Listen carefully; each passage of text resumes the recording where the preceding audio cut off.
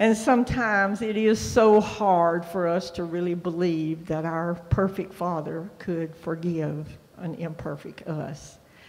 But in Romans 8:34 and 35, it says, "Who then is the one who condemns? No one.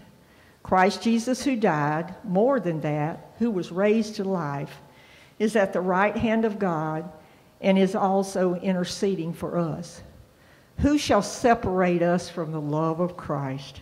Shall trouble, hardship, or persecution, or famine, or nakedness, or danger, or sword?" And in John 10:28-29, it says this, "I give them eternal life, and they shall never perish. No one will snatch them out of my hand. My Father who has given them to me is greater than all. No one can snatch them out of my Father's hand." Listen to the words of this song, because it just kind of says it all.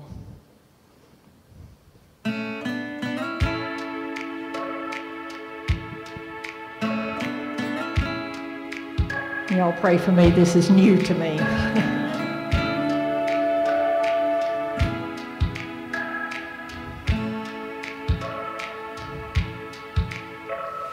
A lot of us grew up believing at any moment we could lose it all. And at the drop of a hat, God might turn his back and move on. A lot of us feel like we blew it, thinking that we're just too far gone. But I want you to know there's still a hope for you now.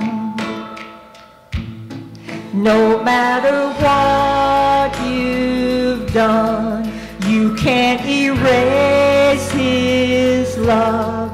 Nothing can change it. You're not separated, no matter what.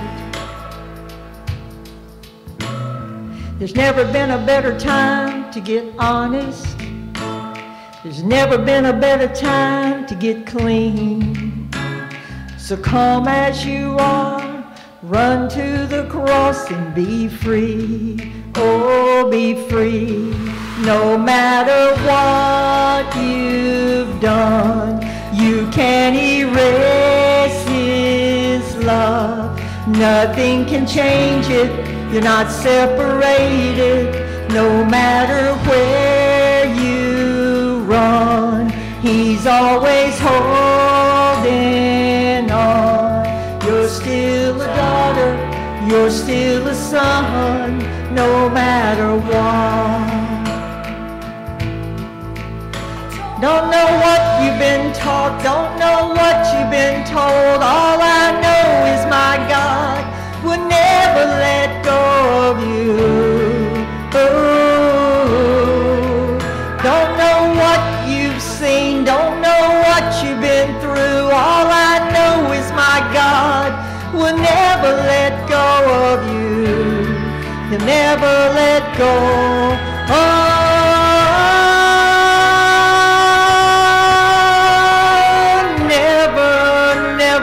never let you go.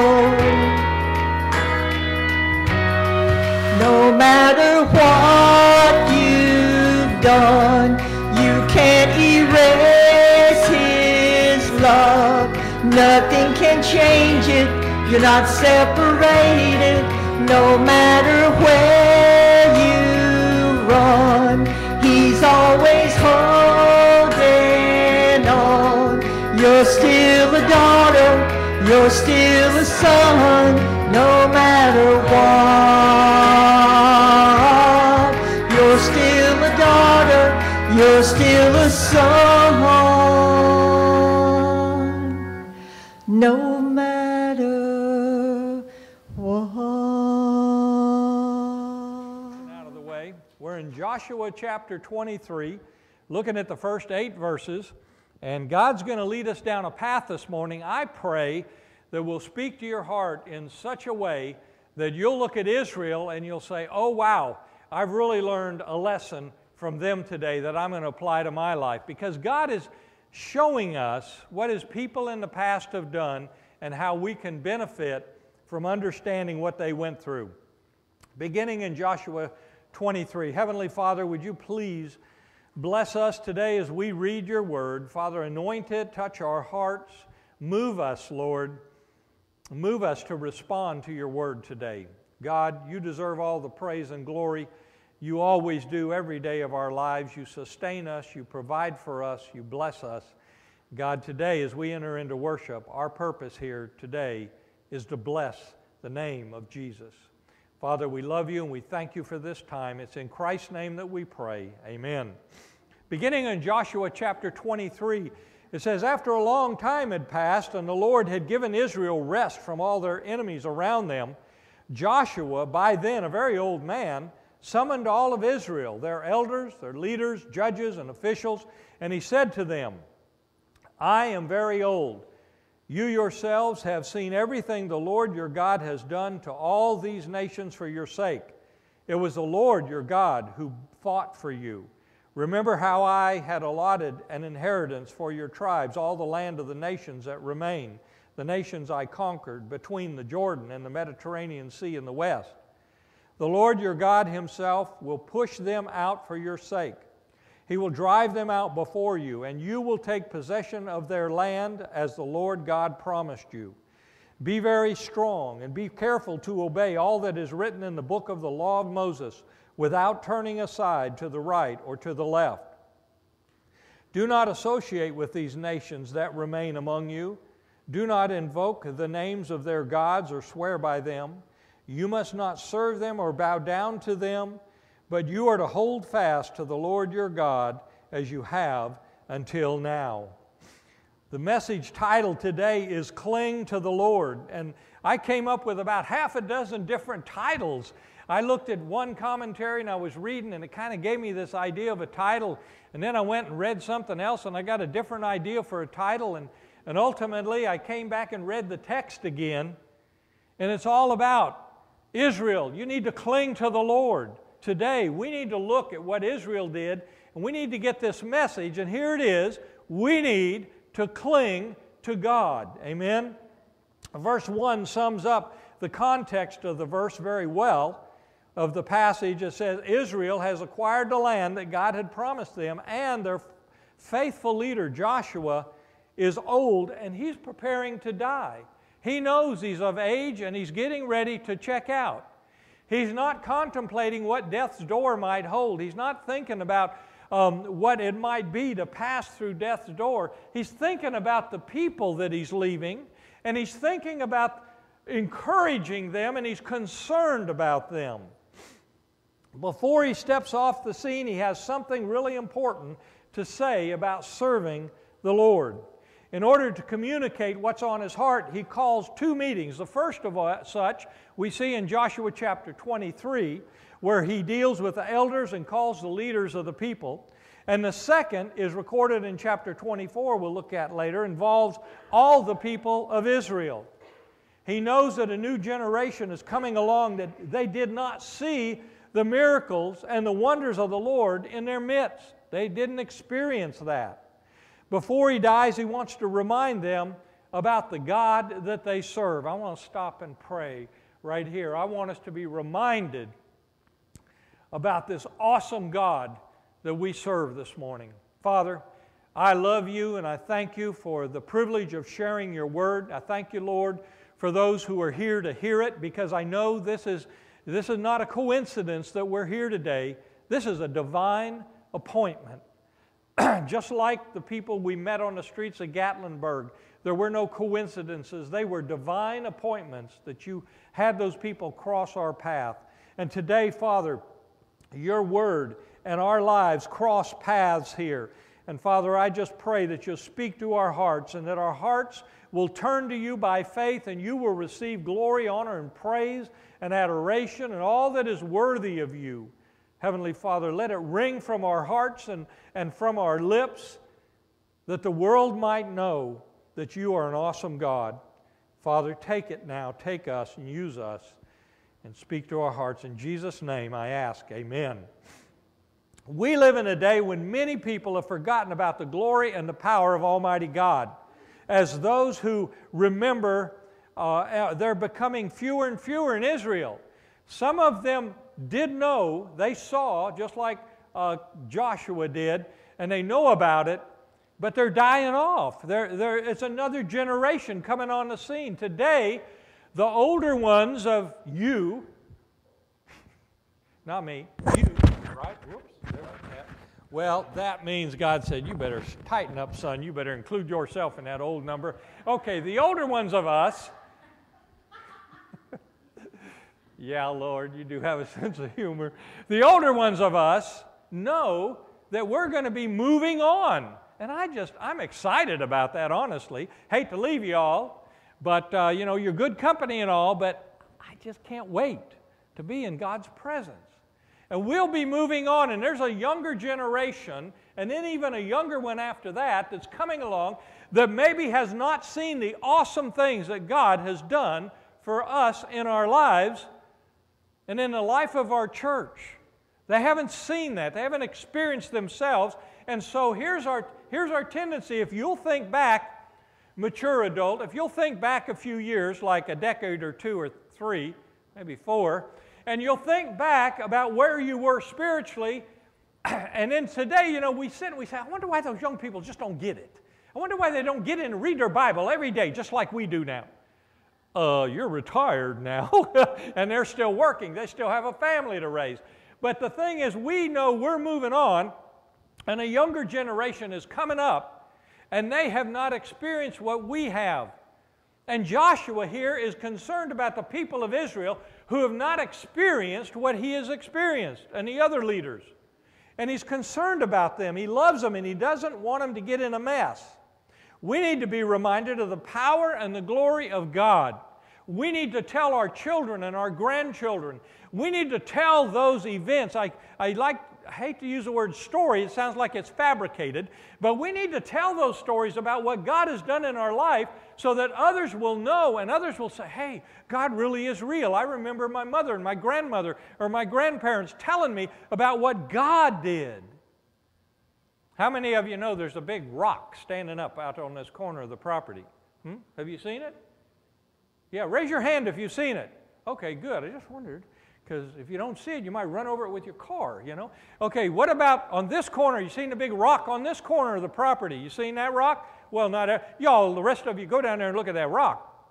There are rocks there. They're stones. They're standing up, and they're for a reason. And we put them up there and cemented them in the ground as a testimony that God has done some great things right here in this location. He's done awesome things. And we want to remember that. We want every generation to come along and look at that and say, wow, my grandparents told me about the great things God did at this location, and there's a stone. And we've seen all through Joshua how Israel, when God did something on their behalf, Joshua would say now, God would tell Joshua, I want you to pile up some stones here. So that when your children come later from generation after generation, they say, what are these stones here for? You can tell them God really showed out right here. Amen? And let me tell you something. We got a stone here because God really showed out right here. Our children need to be exposed to God's power. Within this text, we find some valuable lessons. First of all, here's what it's all about. If we hear that word, if you're listening, if we hear His voice, and if we obey His commands, the world around us will see the glory and the power of our God at work in our church and at work in our lives as we go out these doors. Isn't that what we want? Yes, we want God to see. We want the world to see God in our church. We want the world to see God in our lives. But what did I say? It's if you hear God. It's if we obey God. Because we can come in and out of this church house all day, and if we don't change, if we don't get on fire for Jesus, if we don't get zealous about the things of God in our own life, do you think anybody is going to want your religion? Hello? I'm telling you, you go out these doors, you ought to be a walking, talking Jesus machine. Amen? You ought to be talking about what God's doing in your life all the time. And I might want to draw a real parenthetical little statement right here. If you don't see God doing something in your life, you maybe need to do a spiritual checkup, find out where you are with Him. You say, well, I know I'm saved. That's great. That's great. God did not save you to sit on a chair. Amen? He didn't save you to come listen to a sermon. He saved you to serve. To serve. Pardon me. Well, if we hear and if we obey, then the world's going to see God in us. And when this happens, you know what's going to happen? When the world sees God in us, we're going to be blessed. We're going to be a blessed people. You say, oh, that word blessed, it's kind of, what's the word? It's vague. Well, let me put it this way. When the world sees Jesus in you and you are blessed, it means that you are going to be moving closer to the abundant life that Christ has for you. Jesus said, I have life, I bring life, and I bring it to you in abundance. How many of you have said, when someone greeted you, maybe this morning, how are you, brother or sister so-and-so? Well, I'm getting by. I'm getting by. That don't sound like abundant life to me. We go out in the world and someone says, how are you today? Oh, let me tell you, I've had a week. My back aches and got this letter from the doctor, and he said this. And then I got a bill from the doctor and he said that. And woe is me. I don't serve a God like that, amen? I serve a God that when I get the letter from the doctor, I look at it and I say, Jesus, what you going to do about this? I need a little help here, whether it's medical, whether it's financial, whatever it is. The world is looking for God in all the wrong places. And we need to be the light in our communities, in our worlds, and in our neighborhoods, on our jobs, in our families, that says, that people look at it and they say, I'd like to have some of that. Yeah. Why are they always smiling? Why do they always seem happy? I remember a time when 2 airplanes crashed into the World Trade Centers. On that morning, we were at Tallahassee Community College. And we were part of she was staff and I was faculty, and we had about, there must have been 50 people in our department, and everybody was running around like crazy. Oh, sky's falling. Well, the airplanes did anyway. And everybody was saying, why are you not all upset? And we say, we are concerned, very concerned, but we know that God in heaven is in charge, amen? He's in charge. And so it's not like the airplanes or the terrorists are in charge. God is in charge. And so we're not fretting. And we don't fret when things happen in our lives and it seems like the sky is falling and we look around and people are just shaking in their boots and they're saying, what's wrong with you? Why aren't you shaking in your boots? Because my boots got God laces. They're tied up real tight and snug. I'm dug in for the long haul. And I'm fixed in Jesus, you see. And so it doesn't matter what happens around me. I know who I serve and I know who's in charge. And hello, I read the back of the book and we win. Amen? Oh, glory to God. Today we look at Joshua's concerns for Israel. He nears a time of his departure. His life's almost over, and he sees some changes occurring in the lives of his people that he is not really happy about. He's concerned because he's seeing how people are starting to change. They're getting settled into the promised land. And as I look at the Bible each week, I see the error of God's people. After examining my own life, I present the best I can to you the error of God's people in the past, so we don't fall into the same sins of complacency and compromise as did Israel. You see, the Bible presents the commands of God, the failures of God's people, and the consequences of those sins. I want to say that again.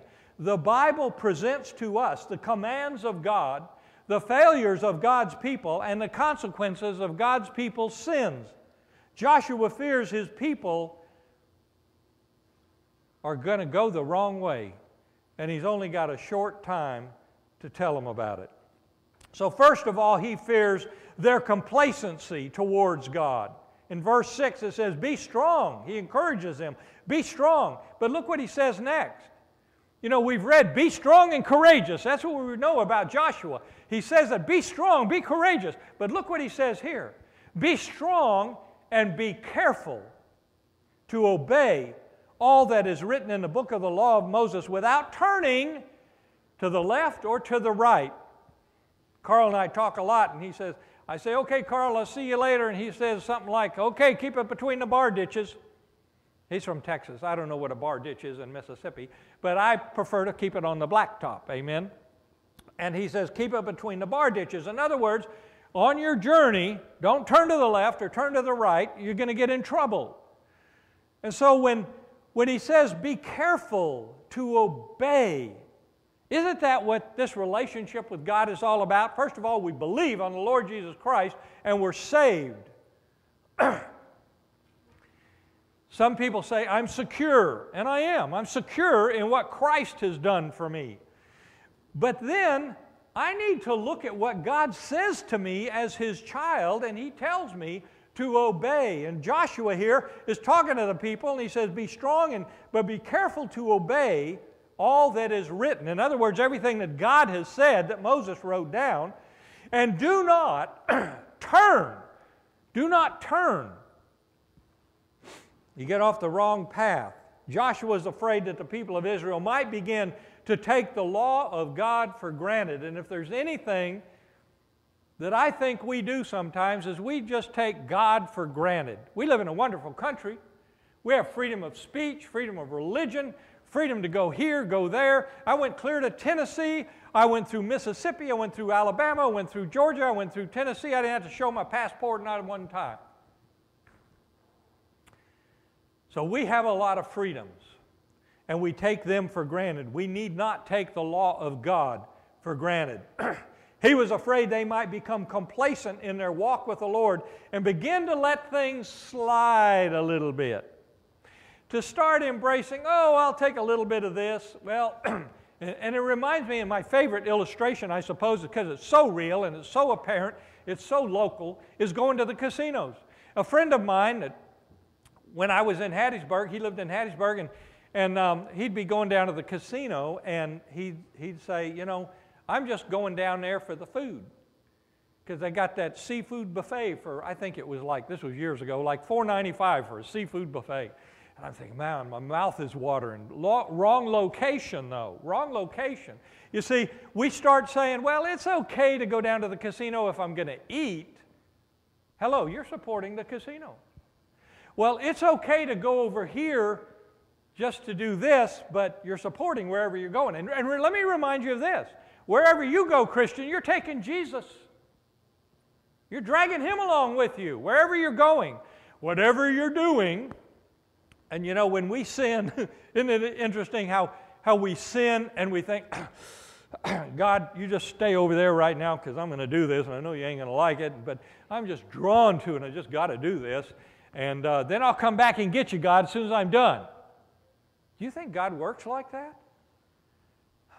You drag Him right along into the gutter of your sin. Think about that next time you're making choices. Well, tragically, Joshua was right, and that's exactly what happened to Israel. They went in the bar ditch.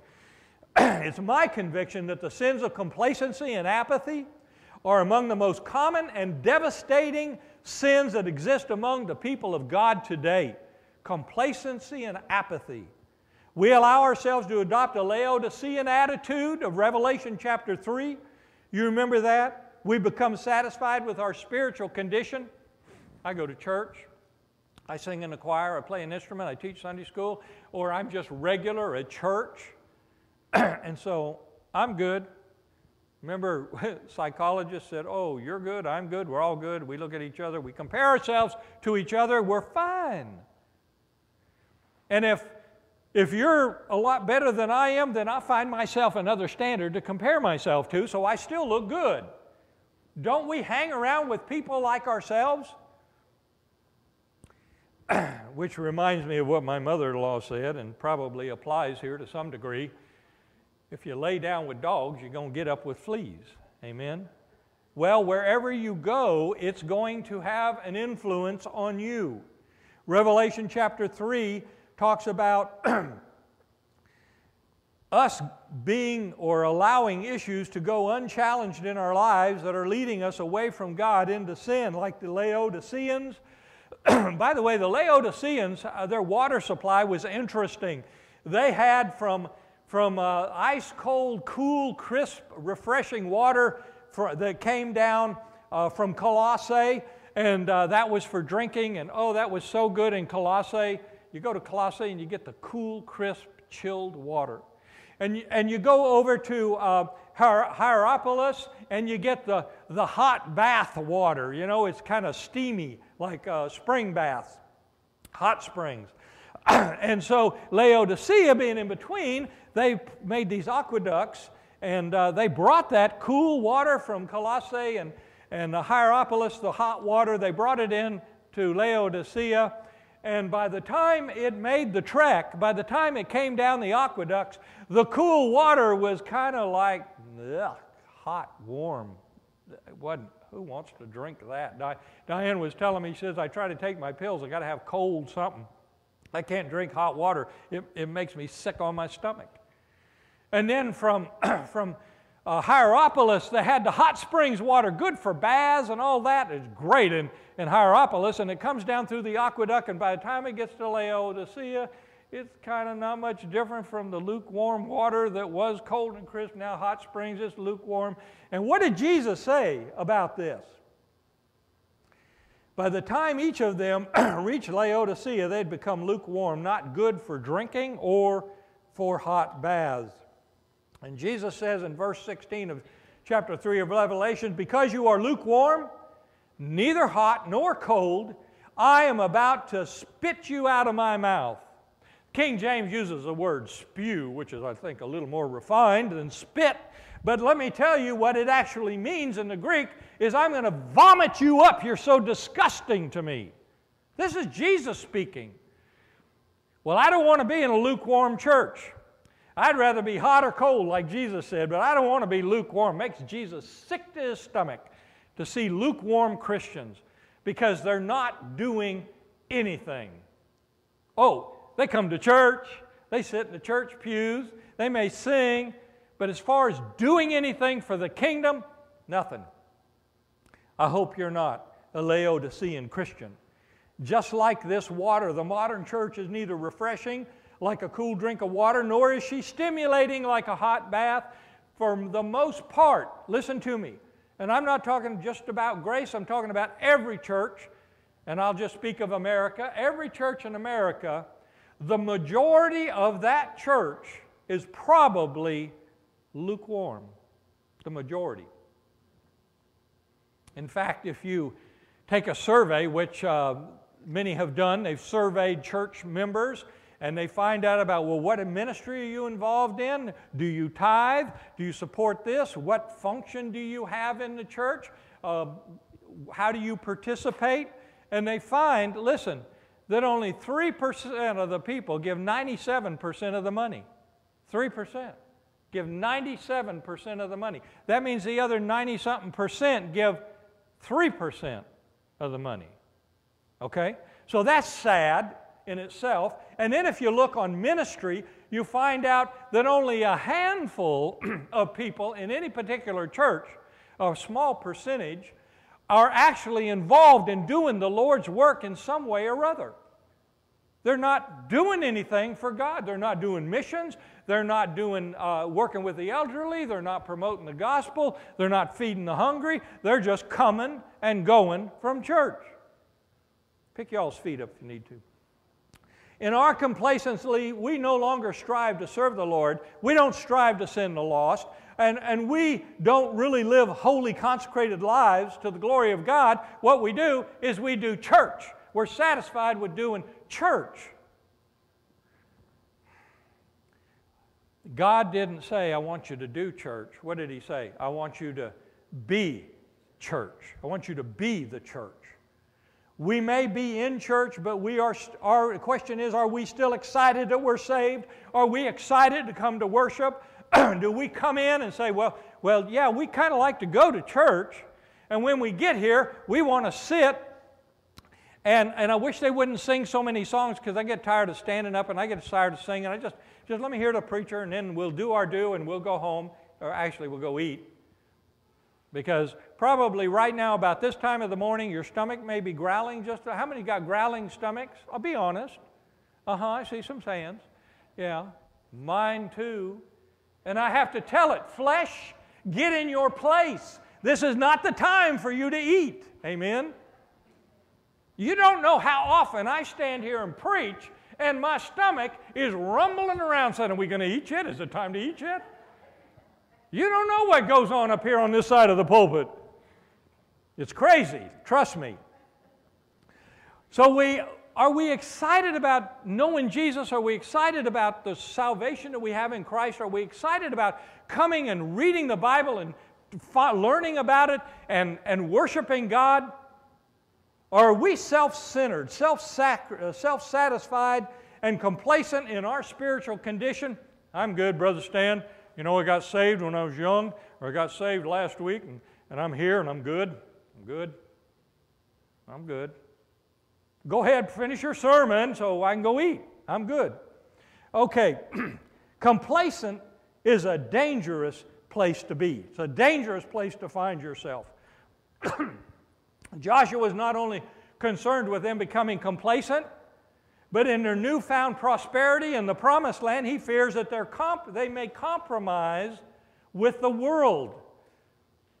His concern that people of Israel will go after the dead gods of Canaan and they'll become content in just going to church. He is rightly concerned they will compromise their standards, they will bow down to idols, they will take foreign gods and foreign wives.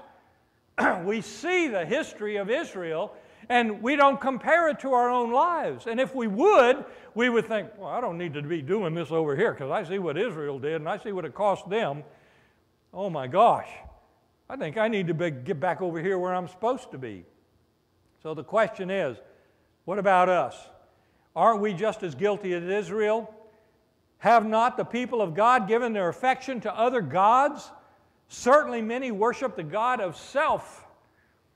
The God of self. Remember the sermon I did on the selfie? The selfie sermon? Wasn't that good?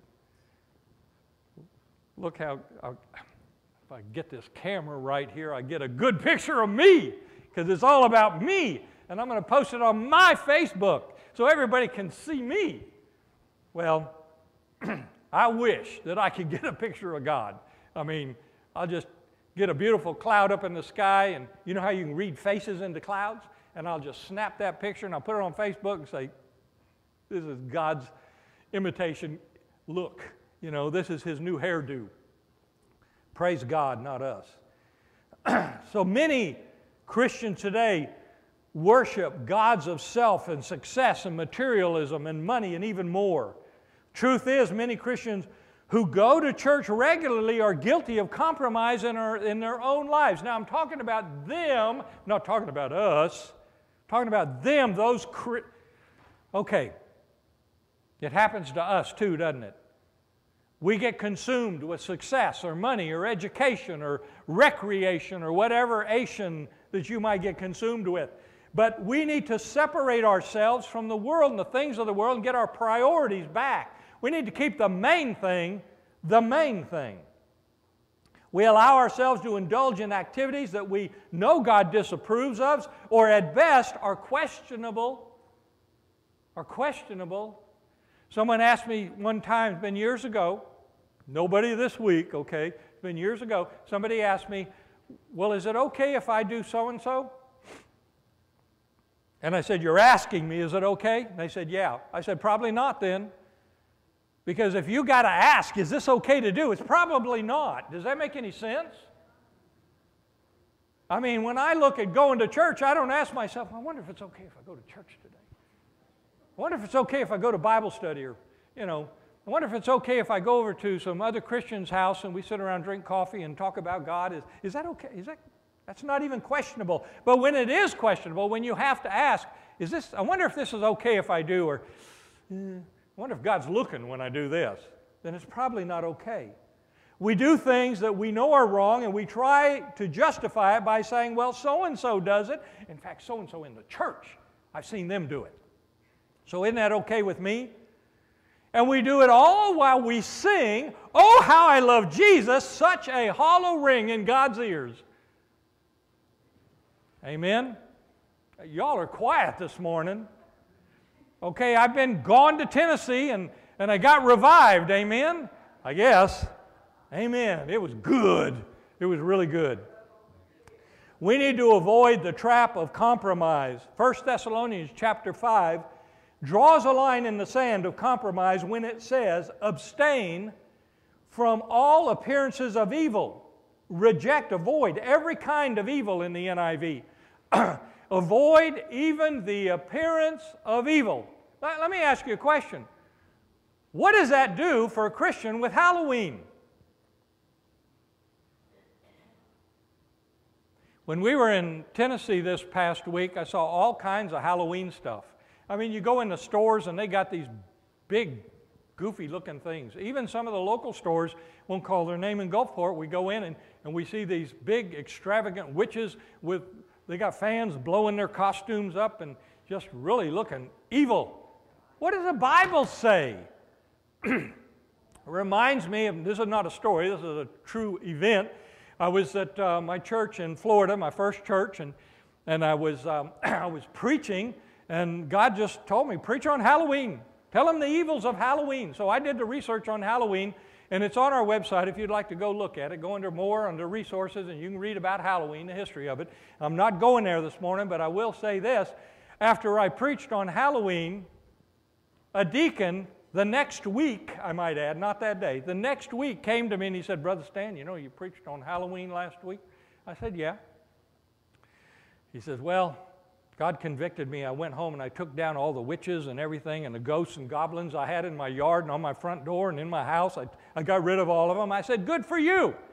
Because the Bible says, God says, avoid even the appearance of evil. So Christians, we are held to a higher standard. Yes, we are. And we are to walk a walk that someone doesn't look and question what we're doing. Somebody doesn't say, well, it says he's a Christian, look where he went. Look how he talks. Look what he just said. Look what he thinks. Look how he's, or she is dressing as a Christian. Amen? We need to avoid this trap of compromise. When we dwell in the land of complacency and compromise, it always affects our commitment, always. Joshua fears for their commitment to the Lord. So he fears that they will not cling to the Lord as they should. And from the pages of Israel's history, we can see that Joshua was right to be concerned. He was absolutely right. He was concerned about them, yeah, because he knew them. Our nature, too, is to drift away from God. When it happens, we are oftentimes unaware that we're drifting. You know, we do it so subtly, little by little, that we don't realize that we've actually moved away from God. There was a book written one time. The title of it was Frog in the Kettle. It was talking about how you want to boil frogs. Well, you don't heat the water up, get it boiling, and throw the frogs in. Because the frogs ain't stupid, they jump out. But you can deceive the frogs and put the frogs in the cold water and then build a fire under it and heat it slowly. And they don't even realize they're being boiled to death. Sin is like that. We get a little bit here and we get a little more here. We don't realize how far we've moved away from God until we're being boiled to death by sin itself. As with complacency and compromise, there's a word here for the church. As in all churches today, it's painfully obvious that commitment of many is not where it should be. Let's be honest. Commitment of many is not where it should be. You know, we had a work day up here. Well, kind of a work day. It was supposed to be a men's ministry work day, and I'm going to tell on us men. And we announced it, but only a couple of people showed up. In fact, 2 of them were women. And the 5 of us did all the work that we needed to get done. Thank God we got it done. I appreciate everybody that did coming and working. But where is our commitment anymore? Now, some of you told me, you know, Carl got the thingy jigger in there to make him like stay on track, and the pacemaker. And some of you said, well, we need to come help Carl cut the grass. And I appreciate you doing that. That's great. Don't stop there. Amen? Don't stop there. Carl, I know, appreciates us helping cut the grass. He's getting back on his feet and doing a good job again. But we can still come alongside and help him. But we can also do a lot of other things around the church, can't we? We can just come in and, you know, people come in and they say, well, why didn't you tell me you didn't have anybody clean the bathrooms this week? Well, I just don't have time to call you and tell you the bathrooms need to be cleaned. Excuse me. I have some other things on my top priority list to do as pastor than keep up with things like that. Hey, I got a grand idea. Why don't the church members check the bathrooms? Amen. Am I getting too, you need to pick your feet up higher? Okay. So we'll move on. We need commitment in God's house, in God's church, and not just about physical. We had one church member that she had to leave and go back up north while we went on a Tennessee trip, but I miss her on that Tennessee trip because she is a witnessing machine on the streets. She gives out more bracelets. I remember the first time I took her down to the homeless to do homeless thing on Christmas, give out homeless bags at Christmas, and we were giving out cards, the orange Death Life card that Brother Don gives us a lot, and we were giving them out on the street, and she said, look, there's a bar and there's people in there. Should we go in there and give them Death Life card? And I thought, well, I don't know if we really ought to go in the bars. And she says, and I looked, and she's already gone. She didn't care. So she's in the bar witnessing and giving them Death Life cards, and honestly, kind of shook me up a little bit, and I said, you know, Stan, you need to get with the program. You need to minister to everybody. Amen? And it was 9 o'clock in the morning, so they probably weren't soused and they could understand English, but I wouldn't go in there at 9 o'clock at night, obviously. So, where are we at? Commitment. Our churches. Let me tell you what Jesus says about commitment in Matthew 10. In verse 37, anyone, listen closely, anyone who loves their father or mother more than me is not worthy of me. Anyone who loves their son or daughter more than me is not worthy of me. Whoever does not take up my cross and follow me, take up their cross, and follow me is not worthy of me. Boy, you want it straight, just look in the scriptures. Amen? We are not worthy of Christ if we love our parents, our children, more than we love God. Is God saying, in one place the Bible says, if you don't hate mother and father, blah, blah, blah. Well, you know, you got to take it in context. What Jesus is saying is, do you love me more than anything else? Do you love me more than your spouse? Do you love me more than your children? Do you love me more than your siblings? Do you love me more than your life? Can I get amen? Then Jesus says, follow me. Not do church, not just be a nice-looking, good person. He said, follow me. Where did Jesus go? He went down the dusty roads of Galilee and Capernaum and Philippi. He went to these places, and he talked to people. He met people on the streets, or the paths, if you will, in his day and time. Do you see what Jesus is saying here? He's telling us very clearly, if he's not number one in our hearts and our lives, then we're not worthy to follow him. In other words, if we have a religion but we don't have a relationship with Christ, we're not worthy to follow him. Because our religion does not draw us close to God. In fact, religion, I believe, is a downfall of man. Because you can go around the world and you can look at all kinds of religions that all the people heading to hell. We need a relationship with the God who created us. And that is the only way we can have eternal life. According to Jesus, the ultimate expression of love for Him is in the willingness to bear one's cross. Simply put, this means that you're willing to make a total commitment. A total commitment. Say that with me. Total commitment. So looking at your life today, how would you describe your commitment to Jesus? Don't answer out loud. Just think about it for a minute. Is my life totally committed to Jesus? Or am I kind of consumed in this area and do Jesus on the side? You know, I think Diane has a t-shirt. It says, a little bit of coffee, my morning starts, or something like that, or a great morning is a little bit of coffee and a whole lot of Jesus. All I need is a little bit of coffee and a whole lot of Jesus. Amen. And that's true at lunch, and it's true in evening time too. We need a whole lot of Jesus.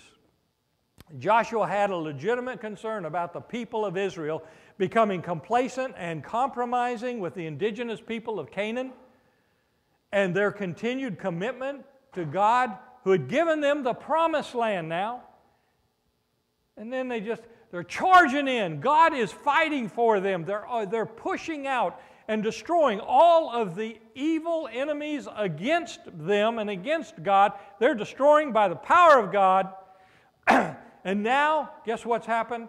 It's all over. They've conquered the land. There's a few tribes here and there they got to clean up, but they're in the land. And now, okay, God, thank you for helping me, bringing me through Katrina, bringing me through hurricanes, bringing me through these hard times in my life. Thank you, God. Now, if you just go sit right over here and be complacent and just chill out, I'll call you when I need you again.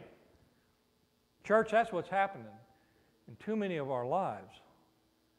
God needs to be in the forefront of our life through thick and thin, good times, bad times. He needs to be what our life is all about. We often have to attend the school of hard knocks, when instead we should look at the Bible and learn from Israel's downfalls and their experience so that we learn not to drift away from God, but to cling to the Lord.